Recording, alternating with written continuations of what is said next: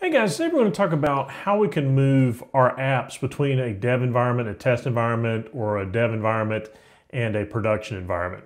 Okay, so the way we're going to accomplish that is we're going to do that by creating solutions in Power Apps. So the solutions allow us to basically package everything together and then move the package to the different environments. Okay, so let's take a look at how we can do that inside make.powerapps.com.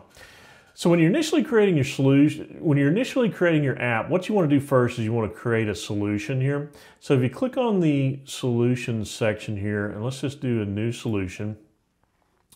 And we're going to just call this test solution. And publisher is kind of important here. So let's go ahead and take a look at the publisher. So the main thing the publisher is going to do is it's going to prefix your different entities with a prefix, right? So what you're going to do when we set up this publisher is we're going to enter a publisher, then we're going to give it a prefix, just so there's no collision between entities. So publisher is kind of important, right? So what we're going to do is we're going to give it a name. I'm just going to call it, give the publisher my name there, Scott Gaines. We'll give it a name, display name. And then the prefix, I'm going to change this new. I'm just going to make the prefix SG. You can make it anything you want. So if you're doing, if your company is Acme or you're delivering or you're creating a solution for Acme, you may want to create a publisher, call it Acme, and then prefix with ACME, right? So you just want kind of a unique prefix for each publisher, okay? So what we'll do is we'll go ahead and save and close that one. Click done on the creating new publisher, and then we'll see my name in there as a publisher, right? Okay, and then we can leave the version alone there, and we'll go ahead and hit create. So this is what you want to do whenever you're first starting your Power Apps project. Now, once you get the solution created, let's go into the solution.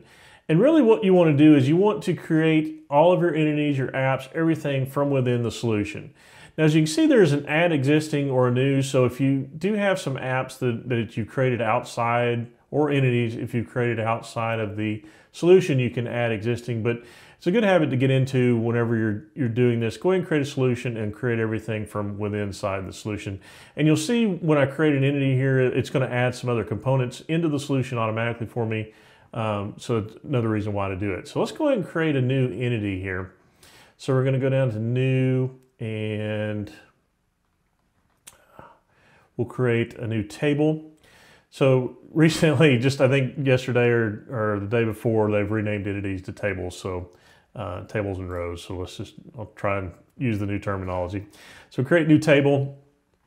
And then the table name, let's call this grocery list. We'll just, and then, so notice here's my prefix for my publisher. And then the primary column name, I'll just leave that alone and leave that the same there. Okay. So now we can add some columns. Now, one of the things that we may want to do here is let's add a item type, and let's make that an option set. So let's go down and we'll do choice. And what we're going to do is there we'll do a new choice. So we're going to do new choice, and then what I'm going to do on the display name, I'm just going to suffix that with choice so I can tell that that's an option set. And maybe we have in our groceries we have fruits and vegetables and canned items.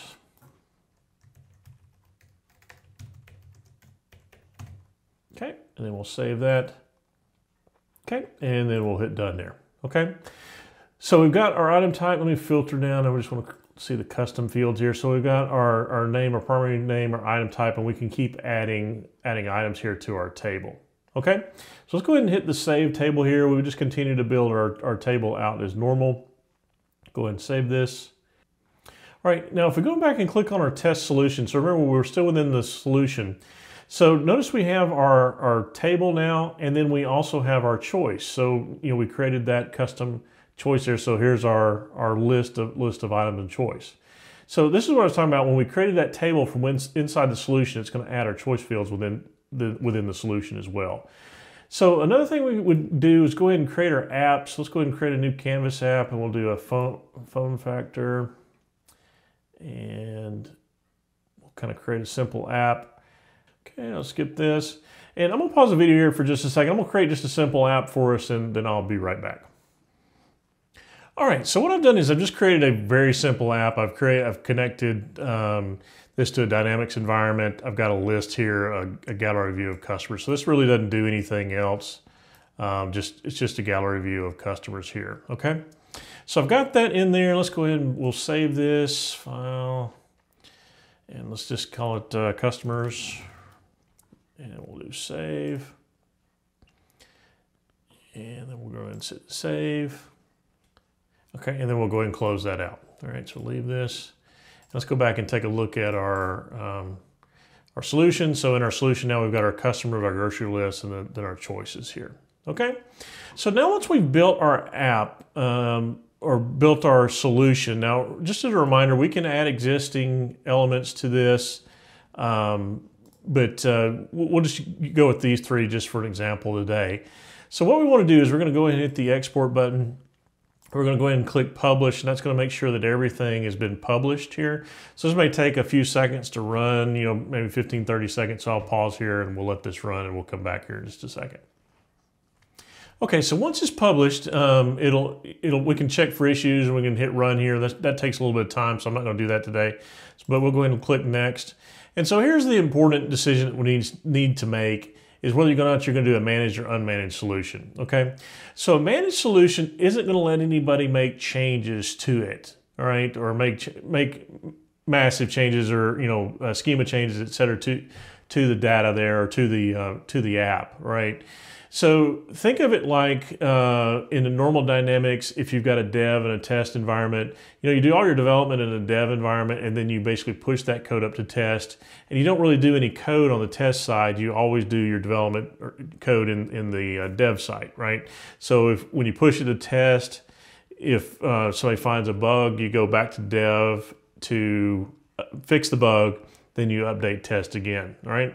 So managed is kind of that, where it's just basically packaged and nobody can touch it. So it's not exactly that, but that's kind of a way to think about it. Now, unmanaged solution is if you're moving it to another dev environment. So maybe you're doing development in your own Power Apps environment, and then you're going to move that to a customer into their dev environment. So you want to do that as unmanaged so they can make changes to it. So unmanaged is exactly what we normally see in the make.powerapps.com. I can change things, I can add things, I can do anything I need to it. All right. So kind of decision you need to make. Also, you might use managed if you're building this and selling it to somebody. You don't want them making changes to it. So, you would sell that as you'd give that to them as a managed solution that they can import, all right? So the example we're going to use today is I've got another environment set up that's a test. So I'm going to export this out as a managed solution so I can put it in that test environment, and I'll show you kind of what gets blocked and how it gets blocked there, okay? So like I said, we're going to go ahead and do managed. Now you have the version here. This will auto increment the last number here. Sometimes people will put dates in these fields, to kind of indicate when this thing was built. You can, I'm not going to do that today, but you can put different numbers there. And then we'll go ahead and hit the export and give this a few seconds to export, right? So it'll take it just a few seconds. Again, I'll pause the video here so I don't waste your time, and we'll let that export. All right. Okay, so we're back and we've got our test solution has been exported out. So we've created a test solution, and we have that now in our zip file, okay? So what I'm gonna do is I'm gonna go over to another environment. So I've got a test environment that I want to go to. This is just a trial environment I set up, but just think of this like your normal dev test and production, right? So you basically kind of want a Power Apps environment to match up with every single F&O environment you have so that you can move these between the environments, right, as managed or unmanaged. All right, so let's go over here to solutions. And then we're going to go ahead and import, and let's find our file. That file is in my downloads folder, and it's this one right here. So notice it's test solution managed. We're going to go ahead and go OK, and then we're going to go next. And then we'll go ahead and import. And then again, this will take just a few seconds to run, but Let's just give it a second and we'll come right back. All right, so we're back. Our test solution has been imported successfully. So let's just click in there and go into our solution. And so notice that we have, we have our app, we have our grocery list, and then we have our choice.